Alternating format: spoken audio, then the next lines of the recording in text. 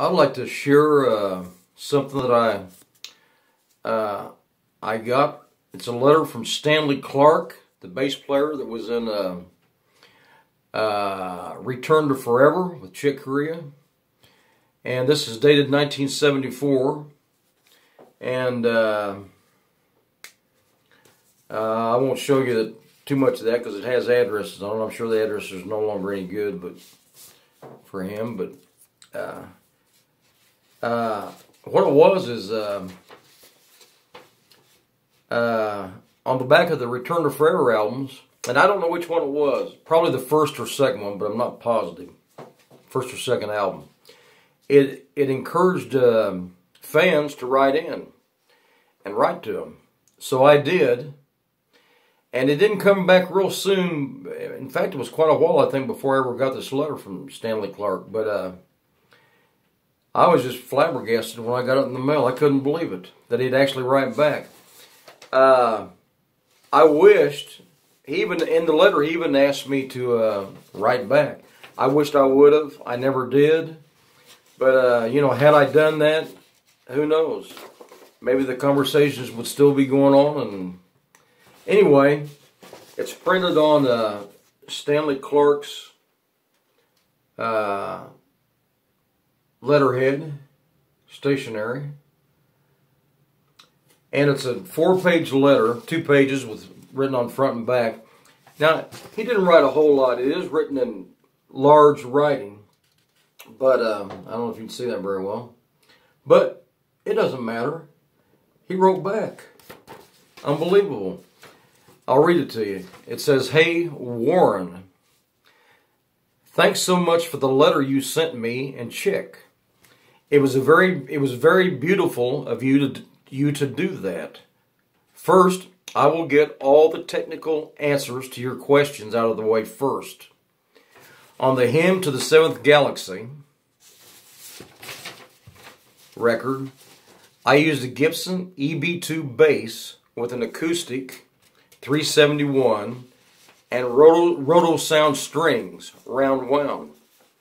The bass that I am holding in the picture on the back of Where Have I Known You Before album is an alembic bass, which was custom made by a company in San Francisco.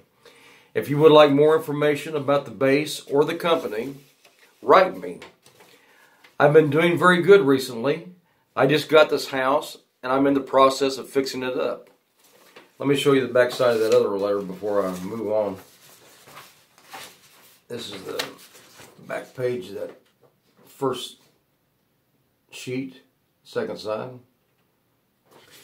And then I'll continue on. This is the second sheet.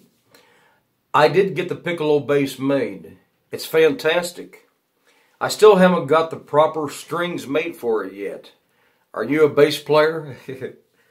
By the way, I have a solo album coming out soon, November 26th, on the Nemperor record label, distributed by Atlantic Records.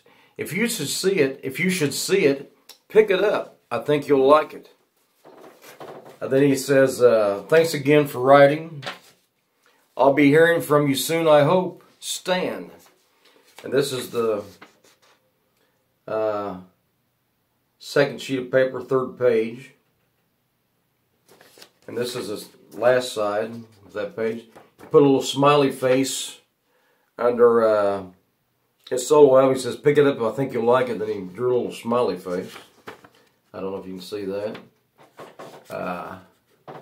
Let's see. Maybe the line's not so good in here.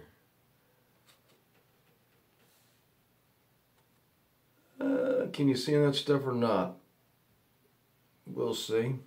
But anyway, you know, I'm flabbergasted. I really am. I've saved it all these years, and I always drag it out and look at it. And well, I was playing bass back then, and at the time these albums were out.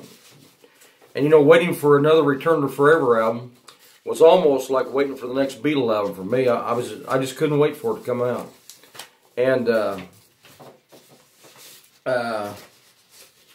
so I was real excited for those albums, and I'm glad they put out as many as they did before they split up. But God, what a group that was.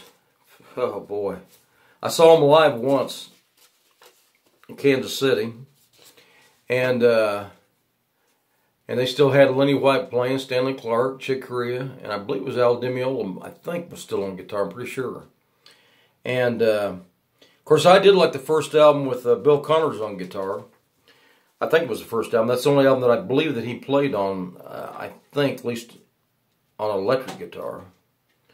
And then I think Al DiMeola stepped in. But I really, that was just one of my favorite bands. Still is. I love that music. And anyway, I just thought some of you fans of Stanley Clarke might enjoy this. Maybe some of y'all have one of these too. Maybe he wrote to you in the 70s or anytime. If he did, share that information. I'd like to see it and hear about it. And hope you enjoyed this video. Thank you.